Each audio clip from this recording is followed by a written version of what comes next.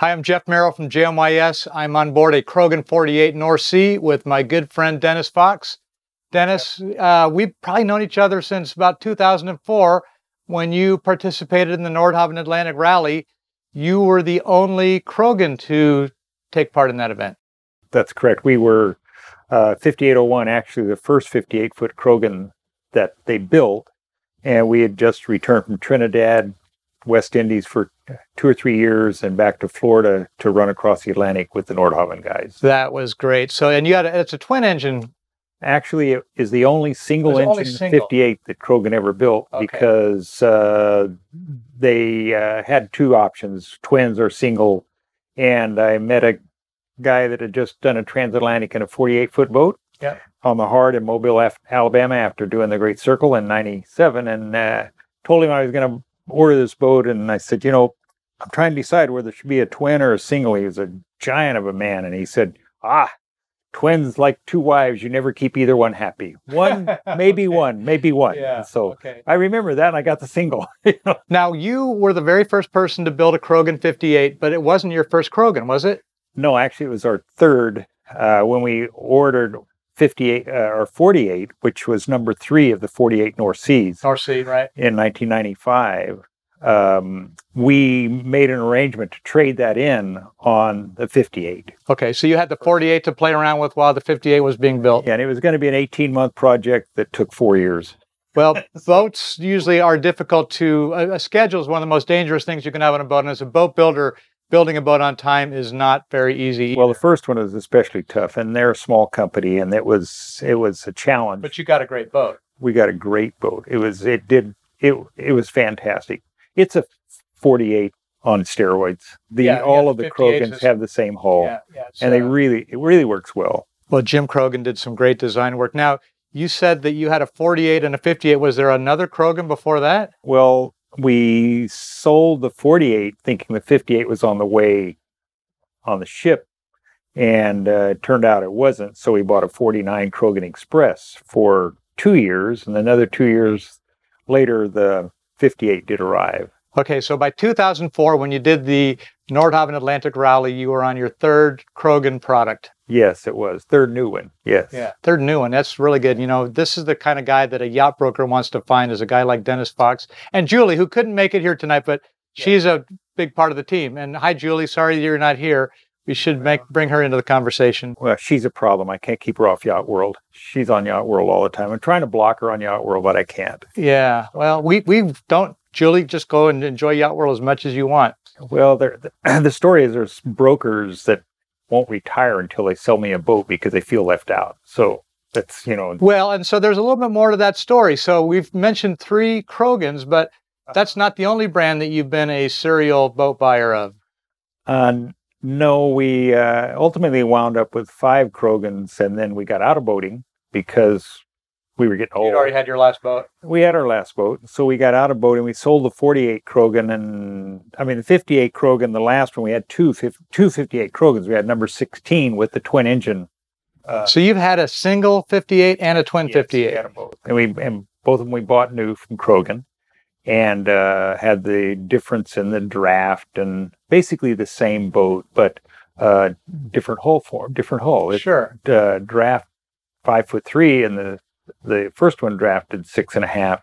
And you had 2 skegs on the twins versus behind the keel with the single. Yes. So probably a little better steering with the twin, a little better tracking. Actually, not as good. Not really? No, because the single, in a 58-foot, shorter boats maybe not so well, but in the 58-foot, it tracks like it's on rails. And it's a 6.5-foot draft, 7-foot tank down, and it's a 100,000-pound boat. Okay. So it tracks. Solid. I think the smaller boats with the twins are probably better than the single, but at the end of the day, it's the one you love the most. That's the one you buy. Right.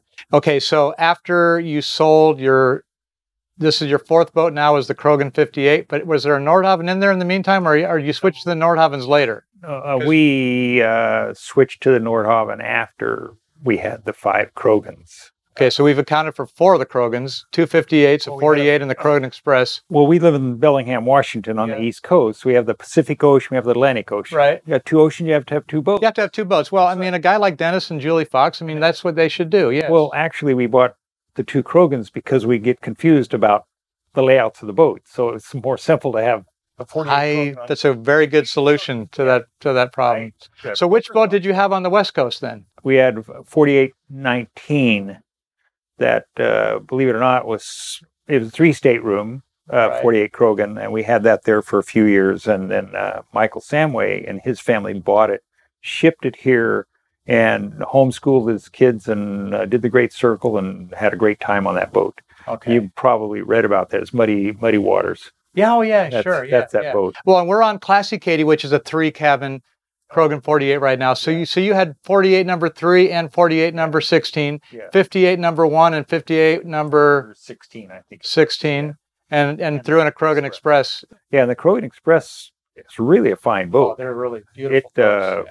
It does a lot of things well. It's not a trawler, but got us to the Bahamas. Well, everything's a trawler, so it's okay. You can say that. It's not a full displacement trawler. It's semi-displacement. But it did well in the open ocean. Okay, so you've had 5 Krogens, and you've had single engine, you've had twin engine, but you also dabbled in the Nordhavn world.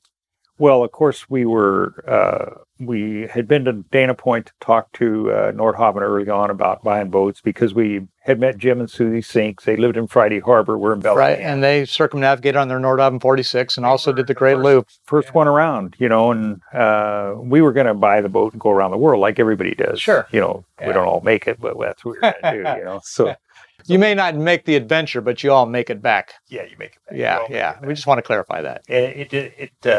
Life gets in the way, and it's a long ways. Yeah. But we had the 5. We had the 2-stateroom 48 and the 3-stateroom 48, and both those layouts are great. One is, it depends on how many you want. How many people you want to have on board, and when you have the 3-cabin and you don't have the guests, those bunks add up as pretty nice shelves too. So good for storage. Well, and the lower bunk is pretty big. Yeah, it's comfortable. Good size. But I'm trying to get you to talk about the Nordhavns too. So when did the Nordhavns come on the scene? Well, because how many Nordhavns have you had? Well, we had 5, but that's all we're going to have. It's not our fault. It's a salesman's fault. They say, "Oh, this is a perfect boat." Yeah. You got to believe them. Right. But we sold the So the first Nordhavn was 5524, I think. And that was a twin engine. It was twin. It's an excellent boat. Twin Nordhavn. So you've had twin engine Nordhavn 55 was your first Nordhavn. Yeah, and we had departed from the trawler world for about 2 years. We had a 55 Ocean Alexander here and a 62 Ocean Alexander Bellingham, and threw in a couple other boats, and then we decided, we need to be back on a small boat, and so a full displacement boats. Yeah. So we bought the 55 in Dana Point and did the FUBAR in 2013. Okay. And the boat really performed well. Having been on open water before and having been on the Krogens, I hadn't really spent any time on a Nordhavn. And it did a great job. That twin engine 55 is a very solid boat, yeah. It is. And but you probably had it too long. What did you have it for, a couple months? Or no, we had it for a year. We brought it here from California to Florida. From California down through the Panama and up to Caymans and up here, and then we took it north up to the Chesapeake Bay and then back down here, and then pretty good sea trial. It was, and we decided, maybe this is a little too large. We should get a smaller boat. Okay. There's no perfect boat. I don't know if well, the perfect boat is the next boat, as you've found out. Yes. Yeah. Well, we listed it for sale and it sold right away, and that's when we took a 40 Nordhavn in trade in Dana Point that you eventually sold for us. Us. Okay. So right. Chinatsu was the 40, and you took it in on trade, and I remember. Yeah, I found the buyer for you on that. Marine Tracking just put Chinatsu in Cartagena yesterday, by the way. The 55 version of Chinatsu. Wow. Okay, these boats do. Our 58 Sea Fox is in Cartagena as well. So you have 2 of your X boats in Cartagena today. Yes. Today. And there's half a dozen sea foxes running around here. If you go up to Fort Pierce, there'll be a couple there. We're going to have a rendezvous, but we can't find a marina big enough to hold them all. Yeah. Well, yeah, and there could be some more boats in the meantime. So. Well, this is it. We're on. Well, okay, but with the 55, you sold that. You took a 40 in on trade, and then you must have done something else. Let's see. We came back. We were here when we sold it. Right. And we were getting out of boating. And so there was a 50 that needed to be rescued. You know, you rescue a pet. So we thought, well, this 50. You're a trawler rescuer. Well, that was the first one we really rescued. But we'd rescued an Ocean Alexander before that. And we knew the routine. So Nordhavn 50 is now your third Nordhavn. Yeah, it would be. Yeah. The third one. And we put that in shape. Rick Reardon owns that now. Right. And it's in good hands. Ghost Rider 2 now. Yeah, Ghost Rider 2. Yep. And we took it up to Chesapeake Bay and back down, and life got complicated. And we said, let's not go to Sunset Bay. Let's go down to Key West. Okay. And so we're in Stuart, Florida now, and we'd been here before. Sure. So we went to Key West. Place. We were going to spend the winter down there, and there was a 57 sitting in Tarpon Springs that we heard was for sale, and they owned it too long. Yeah, I don't remember what the name of it was, but it's Work Not now, Gail Plummer. Yeah. And so I called Gail, and I didn't call Gail. I called the broker, and I said, I'd like to look at the 57. Are they ready to sell the boat? Yeah. He said, yeah, they are. So turns out we made them an offer that was supposed to insult them. Didn't. They said, okay. So, now you're on your fourth Nordhavn. Okay, here we go. So Gail Plummer, who you sold it to later, I had sold his 50. Well, you hadn't sold it yet. Okay, but the Talbots had sold a 46 to buy the 50. This is a very interconnected world here with everybody. So yes, Gail was in Mexico, in Puerto Vallarta, and that was a little later. That had to do with the 76 or something like that. Yeah, because that was... that was the 57. We had the 50 was in Stock Island in Key West. Okay. And we went up, took a look at the 57 and made a deal on it, bought it, and we brought it up to Old Port Cove and did some work on it, sat around a little bit, and we said, geez, we're a two-boat owner now. We have two Nordhavns sitting here in this marina. That's probably not so good. Well, we've been as four-boat owners before, so it's not all bad. All right. A boat is an asset, and the reason you buy a Krogen or a Nordhavn, other than you love it, is when you want to sell it, you get your money back, or a great portion of it. Yeah, it's a good resale. It really is. And when you're buying new ones, back earlier, there was so much inflation in oil and everything else. Price increases supported your purchase price. If you did enough creative math, you never lost any money. But it was pretty creative. I like how you do your math. It did. It worked for us. So we had the 50 and the 57 both at Old Port Cove, and I got to thinking that maybe I had made a mistake with the 57 because I had them both. So I called Gail up, and I knew that he loved the 57. Right. And I called him. I said, if you want the boat, Gail, I'll sell it to you. And he said, well, I'll be a two-boat owner. I said, Jeff can handle that. We sold his 50 very quickly. It took a couple hours, and it was gone, Yeah. But it was, when they did the sea trial, the thing was just really bad. Well, it had that bad GFI, but he changed that then. Yeah, there was one bad outlet on the boat. That was this significant. I don't let him forget that either, by the way. Good, yeah. So we did sell him the 57, but Gail Plummer's a troublemaker. There's a troublemaker. Well, anybody hanging out with you is going to get a little bit of that rubbing off. I wouldn't blame Gail entirely, although, Gail, you are a troublemaker. Well, he's right there, We're looking at this 76 at Don Weipert's had boat, and I had sold him that boat. Yes. I mean, just the small world thing gets smaller. Well, we had all done the FUBAR together. Yeah. And that's where I met both those guys. That's right. And so meanwhile... You guys were all in a calendar picture, I think. Weren't you with the Nordhavn calendar? Probably. Yeah. Probably. But it was... So you're thinking about a 76 at that point? Well, I was till we walked up to it. And you walk up to a 76, it's like, this is a ship, man. Where have I lost my mind? And Gail's, no, you can handle it. So... And he'd be there to help you. And he did. He threw that out too. I'll help you move it wherever you want, and he did. So we did buy it, and instead of going back, we were going to go to the old folks' home. The motor home, rest home, funeral home thing. Yeah, right. That's the sequence of events. weren't ready for the motorhome. No. So that was your last boat, though, the 76. That was the last 76. And that was your 5th Nordhavn. So now you've had 5 Nordhavns, 5 Krogens. You've had singles, you've had twins. And I loved every one of them, by the way. You have a very famous quote, at least it gets attributed to you. And that is words to the effect of, if you've been on one Nordhavn or seen one Nordhavn, you've seen one Nordhavn. And the same goes with the Krogen. You've been on one Krogen, you've seen one Krogen, Unlike the automobiles that they build 1 million of one model a year, it's hard to make 2 exactly the same. They use every original buyer puts their touch on it and learns from the people before them. And I'm rescuing another boat right now. And that's right. I have a lot of sympathy for these boat builders. Man, it is, whew. I mean, you found this one in Tennessee with Kentucky. Yeah, okay. We don't say Tennessee around Gale because that's right. Yeah, you know. Well, anyway, sorry, Gale. We found it up in Warsaw, Kentucky, Louisville, where Gale is from. And once again, he said, "Oh, I'll help you bring it back, you know, and we'll get it running." So we went up there. This is an aluminum boat. Yes, it is. It's a Bruce Roberts design. Okay. Bruce Roberts designs a lot of sailboats. He's a Brit. Designs sailboats and small trawlers. And this is a 57, 59. I'm not sure.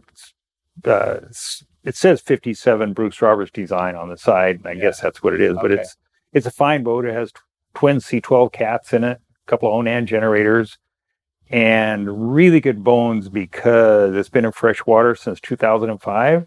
And it has... Well, it was brand new when you bought it. I mean, it was several years old, but it really hadn't been used, right? You were really the first consumer, the first user of the boat? I bought it from the original owner, and it had 35 hours on the generators and 50 on the mains. It has twin 600 cats in it, and it is drop dead gorgeous, man. I mean, when you touch it, it's You've given me a tour of that boat. It is a great boat. And we're bringing it up to standards. What are your plans with that boat?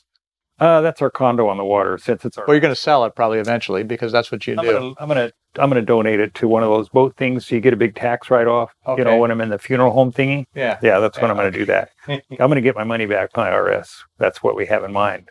But it's today's project, and we spent last winter after selling the 76. We really thought, you know, this is. You've done a lot of the places. You've been in Nova Scotia a few times. You've been around, and you get kind of bored.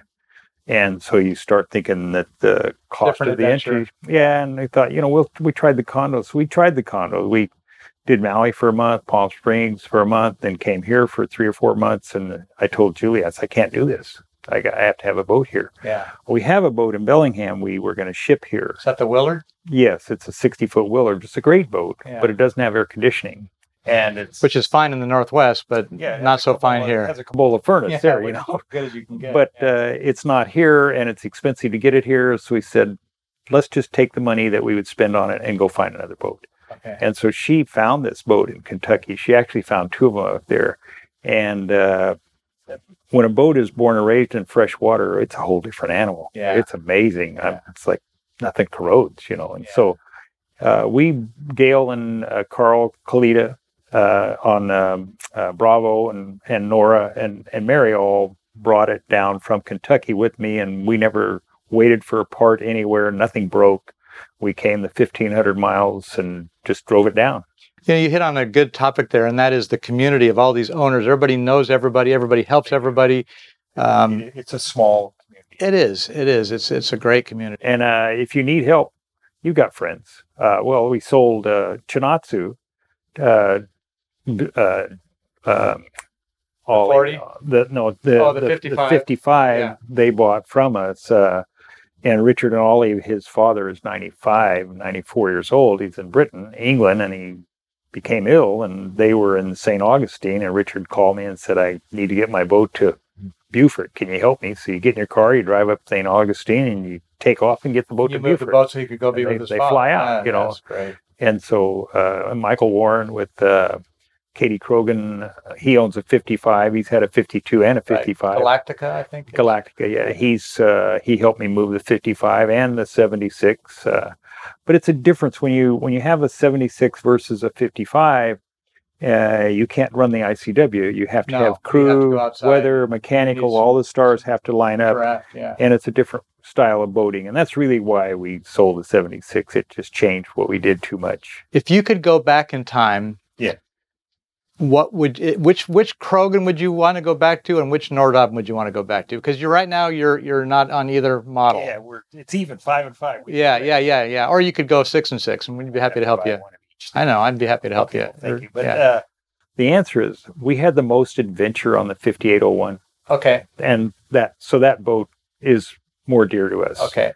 And we had the most comfort on the 76 Nordhavn.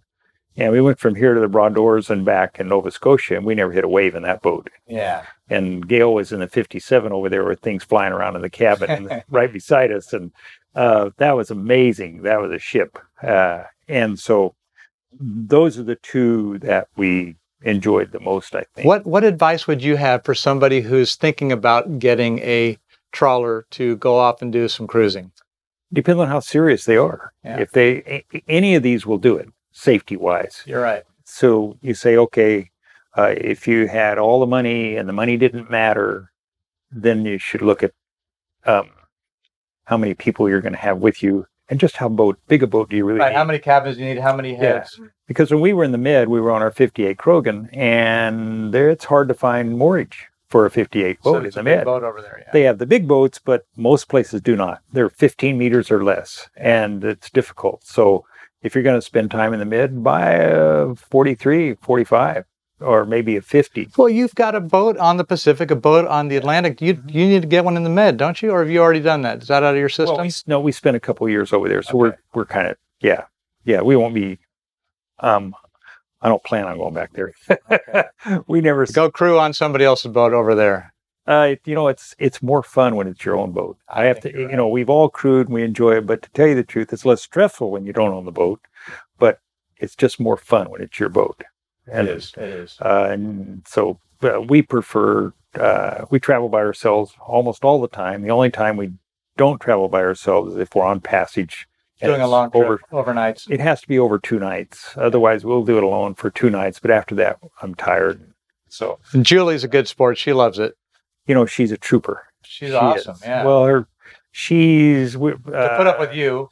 Well, right, Julie? I mean, next Friday is 56 years, so I guess we've got it figured out, or she does anyway. And so, and she's encouraged me to, when we did the transatlantic, it's a big deal. That is. And I was just come back from Trinidad a couple years out, and I was pretty tired, and you're fixing all this stuff and everything. And to get ready for that, that's an adventure. And we're putting new batteries in Martinique and on and on. Wow. And it's like, I'm not sure I want to do this. She said, yeah, we want to do this. You're going to do this. Let's go. So she's always been there. She's never backed up. But our deal is, hey, if it's going to be really rough, you take the plane. I don't know if you remember, but when we went to Bermuda, they left on a schedule, and we don't sail on a schedule. No. We sail by the weather. It's tough when you're managing a fleet. You have to have some kind of a schedule. They needed to go, and they knew it would be safe, but it's uncomfortable. So I went to her and I said, honey, you can go with us. You're not going to like the trip, or you can hang around at Fort Lauderdale a couple of days and go to Bermuda to a resort,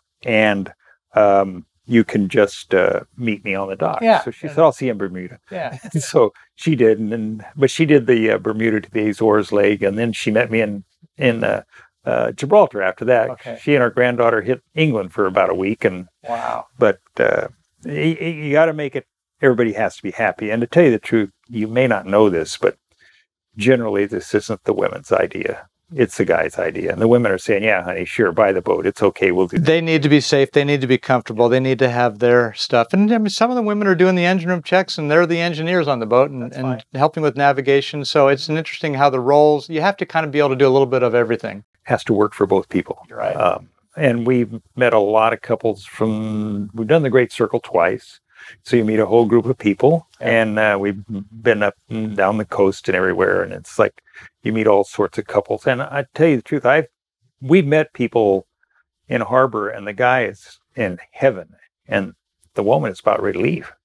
It's like, what's going on? Well, he takes her out in the bad weather, and you have to make it fun and comfortable, and so the boats can always take it, but the people inside. If we're gone over 2 nights, the boat doesn't move unless we use a weather router. When we did the FUBAR, we used a separate weather router than they did. When we did the transatlantic with the NAR guys, we had already used 3 weather routers coming back from Trinidad because I wanted the one that did the best job. Yeah. And when we did the NAR, we kept our weather router along with the NAR guys, and we had the luxury of deciding which one did the best job for us. Yeah. And because it's a big deal. Now, weather is crucial. There's no doubt about it. If you're coastal wise, okay, you get beat around for 2 or 3 hours. But if you're going night and day, you need to know what you're up against. Yeah. And if you got to have 8 hours of really bad weather at the end of a 4-day trip, okay, that's a small percentage. That's what you do. Yeah. It's never going to be perfect. No, and even a good weather forecast can be off a little bit, so you have to be prepared. Yeah, and our tolerance, the boats take a lot more than people do. But Julie's famous for capsizing in the cabin on the 58. We were between Bermuda and the Azores about 2 days out of the Azores, and she would sit in her Equinus chair by the back door because that's the smoothest place. Yeah, further after you are, more comfortable. And a big one hit us, and the chair capsized. She rolled across the floor, so we tease her about capsizing in the boat. Yeah. But the tables are fixed, and you could grab the table. Yeah. That was rare to have that. But it only happened the one time. Well, we changed course. You may not remember, but we went around the north side of the Azores. We didn't go around the south side. Us and Scott Strickland and a couple other boats because we needed to change heading. And so, get a more comfortable ride. Yeah, to get a better ride. And then, of course, the last 8 hours of the trip, we were in the lee of the island, and the other guys were out there getting their head handed to them. But they stayed with the fleet. Yeah, we got in trouble. They said, "You had your own other fleet. You had, we had about 4 of us, and we had a great ride. And they didn't do so well.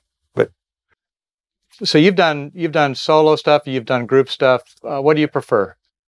They both have their benefits. We really have had fun with the groups. Yeah. Meaning the FUBAR and the well, the camaraderie and the friendships you develop there. Yeah, and we're still friends with everybody that did the Nordhavn Atlantic Rally is still. Scott and Mary Flanders were here last week, and they spent the night with us on the boat and went to breakfast and get caught up. That's good. He's in bad way. He doesn't have a big boat. Matter of fact, you should call Scott. Scott, I'm going to call you. Yeah, call him.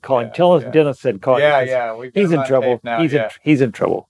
And his great people. I mean, I actually helped them sell their boat. Did you? Yeah, Egret. Yeah. Well, probably one of the most famous Nordhavns ever. They, as far as I'm concerned, they hold the record. Yeah, Jim and Susie Sinks did great, but Scott and Mary just packed it. Well, and they're both such good photographers and writers, and they just had that incredible blog. I mean, they really shared their experience and inspired a lot of people. Well, their little inflatable is up at Atlantic Yacht Basin for sale right now, so he's ripe. Give him a call. Yeah, I think the stock market treated him good too. Yeah, but it's hard to go back, and I know Egret is not available to buy. And Brian and Marlene have it, and they're loving it. And we just talked to them the other day. Getting out is not really a real good idea because after a while, we've been doing this since 1995, and it becomes what you do. We don't play golf. We don't do that. We go boating. And you meet the same people all the time. That's your hobby. It's your passion. That's what you do. Yeah. And I'm fortunate because Julie enjoys it as much as I do. That's crucial. So anyway, this may not be the last boat, but you can say that. I can say it. Can always be proven wrong later. Yeah, that's right. Okay. It's happened before. Dennis, we could probably keep talking. I think this has been really fun spending some time with you. Thank you very much for sitting down. Welcome. Thanks for taking care of business for us too. Oh, yeah. It's been fun. Yeah. And you're fortunate to be able to make your living in an industry you love. I am. Not everybody gets to follow their passion to make a living. It's been a incredible career so far, and it's still going strong. And I, loved meeting the people. And well, I tell salesmen, you're not selling boats. You're selling adventures and dreams, and that's what you're doing. Well, and a Krogen and a Nordhavn doesn't need any selling. The boats sell themselves. You just have to help them find the right boat for how they want to use the boat. Yeah. And so that's part of the process is figuring how are you really going to use it? How much time are you going to spend on board? What do you really want to spend? I mean, do you want to rebuild a boat or do you want to get a boat that's ready to go? There's a lot of aspects there, but that's fun is meeting different types of people, all kinds of vocations that they've had, but they all share that that joy of getting out on the water and breathing the salt air and traveling across the horizon. I got some text from Gail today. He's in Georgetown with about 5 other Nordhavns. And if you want to see the latest photos of a swivel giving out on a Nordhavn, he's got them of the anchor as they're pulling the anchor. He had to dive on it and find it. And so they have a swivel that nobody should be buying anymore. Oh, boy. Wow. We'll talk to Gail about that. Yeah. Okay. Well, Dennis, thank you very much. Gotcha. Really enjoyed talking to you. Thanks, everybody. So we have some more cruising conversations coming down the road. You never know when we're going to run into somebody as fun and enjoyable as Dennis Fox. But Dennis, I really appreciate your time, and stay tuned to the JMYS YouTube channel.